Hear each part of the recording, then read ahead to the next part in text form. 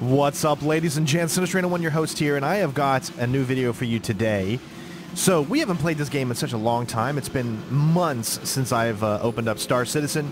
For those of you that do not know what Star Citizen is pretty much a space MMORPG, all right? It's traveling, it's its own made-up type of universe, but it's full-on RPG, first person, third person, combat, ship flighting, dog fighting, a bounty hunter. You can, do cargo runs, missions, things like that. I mean, it's just, if you haven't looked into it, Star Citizen, look it up, robertspaceindustries.com. They're having a free fly event right now, which every single day they're going to be showcasing different ships for you to be able to take a look at and fly for free. The new one that has just come out is this one right here. I believe it's called the NOMAD. I'm not 100% sure. But this is the brand new ship that is coming out. It is what they call a premium starter ship. So you know how like you've got starter ships? These are your regular types of starter ships right here. Whereas once you buy a package, the lowest you can buy, you get into the game with this type of ship right here.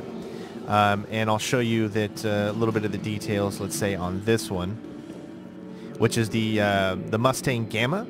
This is a little bit more expensive of a starter ship, but you get the idea of the ships that let you kind of get a taste and feel for what Star Citizen has to offer. But this is a new ship that's just coming out now, and I gotta say I'm enjoying the aesthetic and look of it. And as you can see, it's not touching the ground at all. Right now, you might see that a little bit low because the cargo bay is opened. So if we were to close the cargo bay, you'll see that it does not, it hovers. It's got this like grav lift technology that allows it to hover and never actually touch the ground. So I wanted to show it off since it is a brand new ship. We'll get a chance to fly it here at some point soon, and then I'll show that off as well. This is just going to be kind of a walkthrough of the ship to let you take a look at it and all that jazz. So yeah, let's go ahead and take a look inside. And you get in via this little area right here. So first of all, we'll open the ladder. You can kind of see the effects that happen here. It's pretty cool. And then you hit enter. I'm going to wait for him to come out. Come on, buddy.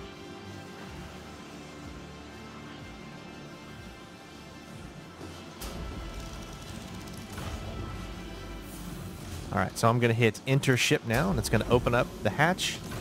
And then it's going to automatically allow us to go in. I'll go in third person so you can kind of see the effects here. And you can kind of just take a look at us and see the size of us as a character as well as, the ship itself. This is, again, a starter ship, so the ship is not necessarily huge like some of the other massive ships that you can get into, but I'll move around here and kind of let you take a look at everything that has to offer. So, you've got the cargo bay in the back, which I believe is like 22 to 24 cargo space or whatever they call it, which is pretty good for a starter ship. No other starter ship has that much cargo, but the cargo is outside, so it's in the elements, but that shouldn't be a problem either because it's got magnetic seals, so it's not like your cargo is going to fly out of your ship. Alright, so here we have looks like a kind of a storage area where you can put clothes, maybe other items and stuff like that. Here, I think we have the bathroom. Yep. This is where you can ask who number 2 works for, if that's your business. I do not believe it has a shower, though. I might be wrong. I'm not 100% sure. But that's where you do your business, and then, of course, we walk in here to the habitation area. So this is where you will sleep, and to sleep, you just pretty much lie down. And this is how you save the game in Star Citizen. So if you're out and about, in the universe and you're in space and you want to quit the game because you've got something else going on in life and you just can't continue, well, if you're in a ship that has a bed, it has to have a bed. Some ships do not have bed, like dogfighters don't have beds. And as of right now, the only way to save your game is through a it's not the only way to save the game. Obviously, if you quit the game, you're going to save, but you're going to go to the last spaceport or last planet location that you were touched down on. So you won't start exactly where you left off. However, if you're in a ship that has a bed and then you do this, it's not going to show it right now, obviously, because this bed is not, everything's not fully functioning in the ship yet. There'll be another option that'll say log out. So it's pretty much as simple as that. So there's going to be a whole mechanic with, you needing to eat, create your own food. You want to make sure that you keep your stamina up, you don't starve yourself, so you're going to have to make your own food. And that's going to go along with all of the, tiny micro RPG elements that you're going to be doing in Star Citizen. And here is your actual seat.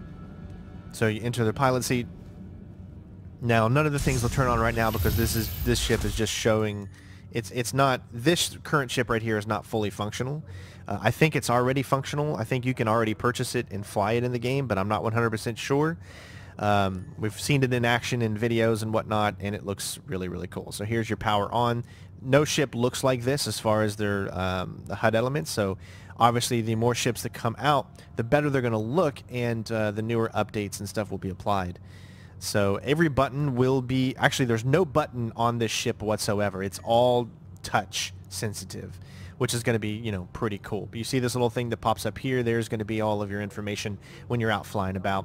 And then every single button you will be able to use. Obviously not right now, but eventually you're going to be able to use all of those buttons, which is going to be pretty cool. And then all of your displays will be displayed across this little screen right here. So if we hit F4, we can go into looky mode, and then we're going to hit Z, and then allows us to kind of move around. This is a third-person view that you can do in ships when you're flying about. You can change the camera to give yourself, just the awesome angle that you want. I like the aesthetic of the ship.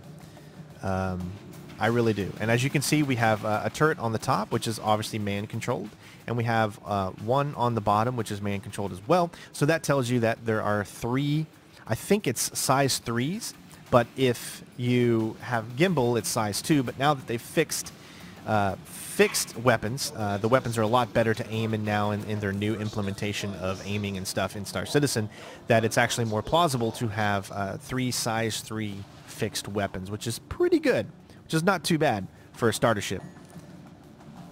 I just like the look of it. It has like that kind of emblem almost for Assassin's Creed. I feel like if I was a big fan, it's like the creators of this ship were a fan of Assassin's Creed, or should I say the creators of Consolidated Outlands were fans of Assassin's Creed.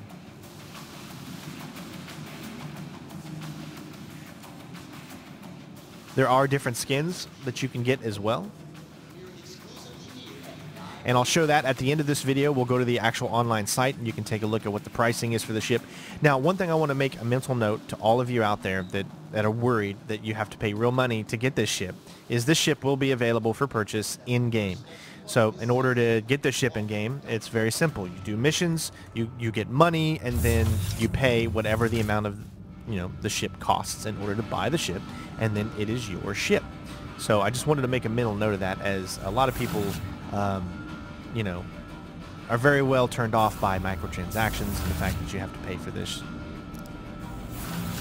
But you don't. You can just wait for it to be available for you to purchase in-game. Now, if you hit F1, it shows up your Moby Glass, and you can see how much money. Currently, I have 326,756 Alpha UEC. So I'm not sure how much this ship is going to cost, but let's say, for instance, it cost maybe 2 million, right? So I've already got a little bit of money, and then you go into your contracts manager, and then these are all the missions that you can do, and you can see what you can, this mission earns you 8,000, mercenary, this earns you 10,000, this earns you 4,500, 2,000, 4,000. You get the idea, and then you keep doing missions, you build up money, and then you make your name for yourself in the galaxy. So I'll show you what it's like getting out of the ship in first person.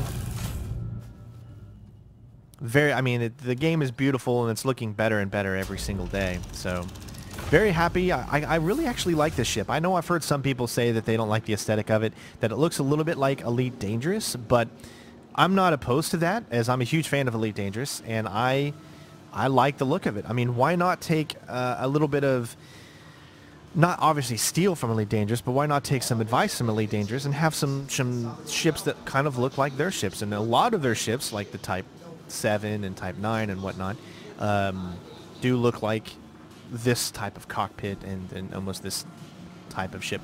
But I think it looks really cool. And again, this is called the NOMAD.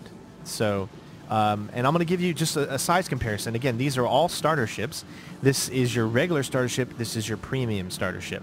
So if we were to come over here, let's look. Which one is the beta? Because that's the one that I want to show you guys. That is the Gamma.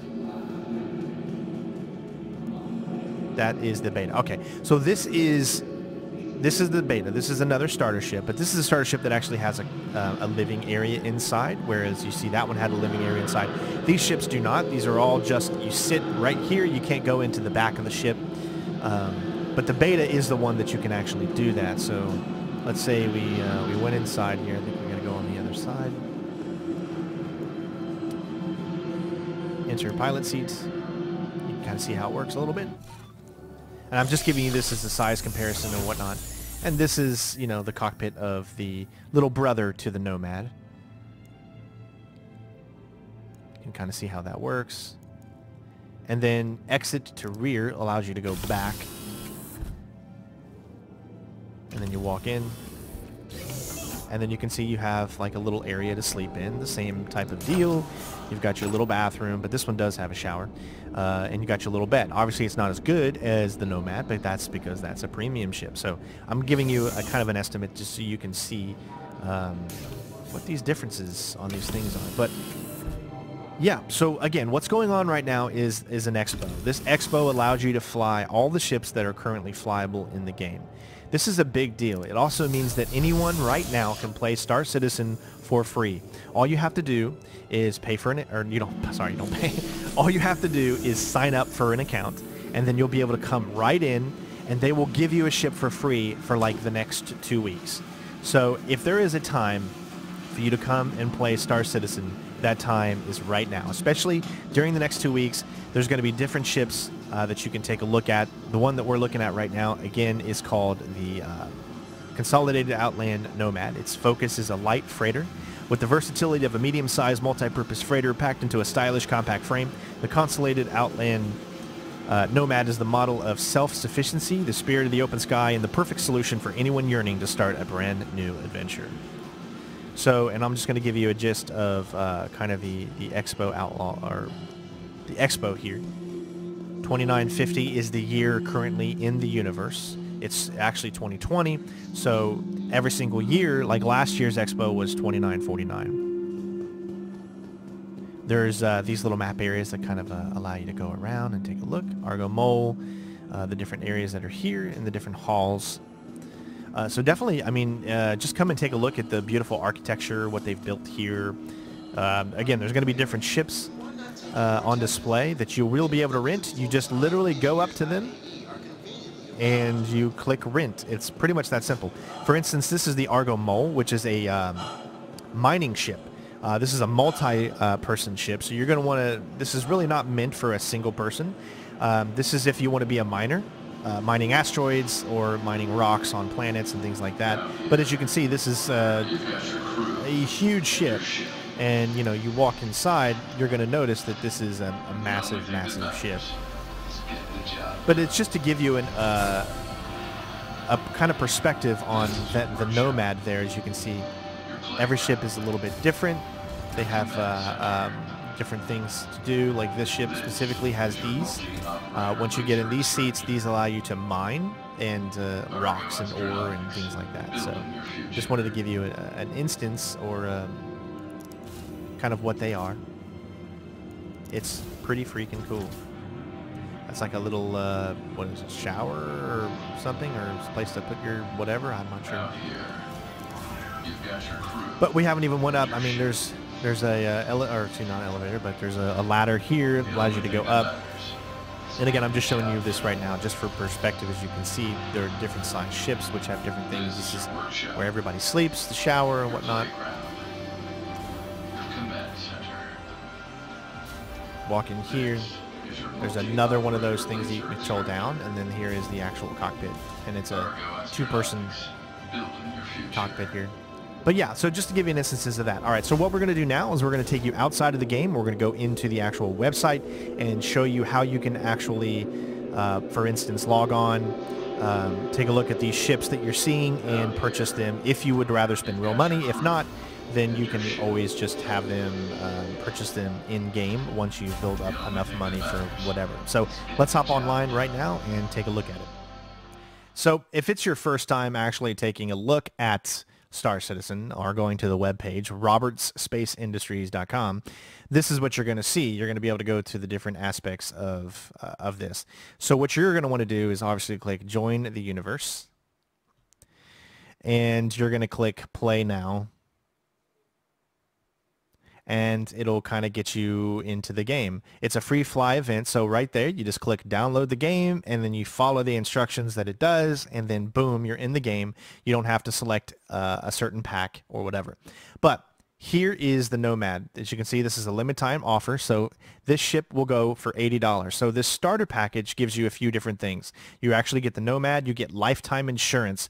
Now, what this means is if you die or your ship gets exploded, you're in a dogfight and you lose the dogfight, your ship blows up, you die, you need insurance to claim the ship back. It's similar to what it is in Elite Dangerous, where it costs a certain amount of money every single time to get your ship back. However, if you have insurance, it doesn't cost you anything. So having lifetime insurance means that once you get this ship, it will never cost you a single penny to have the ship come back, to respawn, should I say.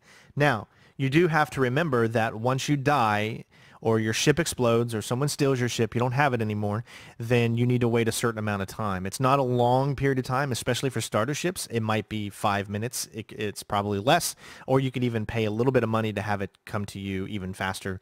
But that's how it works. It's kind of has a small cooldown period, just like in any first-person shooter when you respawn. However, it's not that bad, at all. You also get the game Star Citizen digital download. You get some money to start off with, and you get the Jackal paint, which you can see this paint is a little bit different than the paint that we just saw on the ship. So, and again, you get the free bonus of paint and lifetime insurance. So we're actually going to go to the main area here, and this is the IAE 2950, and this is where you can actually look to see what ships are on sale and what you can do. So again, if you were to go down to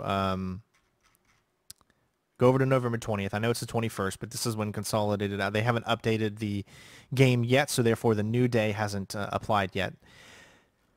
Go down to Consolidated Outland, and then this is what you can see what is flyable now. It's actually $70 a standalone ship. So if you already have an account, then it's $70 in order to get this ship. It's $80 if you get it with trade-in credit, meaning that let's say you purchased another ship, but you want to trade in that ship and get a different ship, then you can do so, but it will cost you 10 extra. So let's say I had a ship that was $100, and I wanted to use that credit to get this ship. Well, it's going to cost 80, so then I'll still have 20 left over, if that makes sense. So you can see all the different ones that they have. This is just Consolidated Outland, and as you can see, it goes from November 20th to December 2nd. So there's tons and tons of ships that you're going to be able to look at and take a look at. And you can see just the prices of, and these are future flyable. Right now, there's no other ships from this manufacturer that's future flyable. All of them are out. Then you also have Argo, which is that mole that you just saw. And you can see that that costs $315. It is a massive ship. However, you will be able to buy this ship in-game using in-game credits. It's just going to take you a lot of grinding, but that's how MMORPGs are, to get enough money to get the ship. Okay, all this money goes directly into helping the funding of the game itself. This game has been ongoing for quite some time, so I mean, if you know anything about Star Citizen, you know all about that. But those are the different ships from this specific. The SRV is not yet out yet, so therefore that's why you didn't see it. But that's a future flyable one. And again, now it's the 21st, so you'll see that right now Aegis is going on, and Aegis has some massive ships. As you can see, all of these different flyable ships, the prices that they are. But anyways, I'm getting off a topic here. The topic was to show you like kind of a review of what's going on with the show floor, as well as the brand new NOMAD and the Intergalactic Aerospace Expo that is going on currently. So I hope you guys enjoyed the video. If you have any questions on Star Citizen, you can always follow our Discord, which is linked in the description below. You can do that on the phone, your tablet, on your computer. It's discord.gg/centerstream01. Join us. We've got a place in there for Star Citizen that you can talk to about anything Star Citizen or anything, any game that you want to talk about, or just have a place where you feel like you're part of a community. We'd love to have you. So thank you again so much for watching. Don't forget to leave a like and let me know, have you already visited the expo? Are you a fan of Star Citizen? Have you never seen it before? Let me know your thoughts in the comments below. Love you all. Take care of yourselves, and I will see you on the next video. Peace out.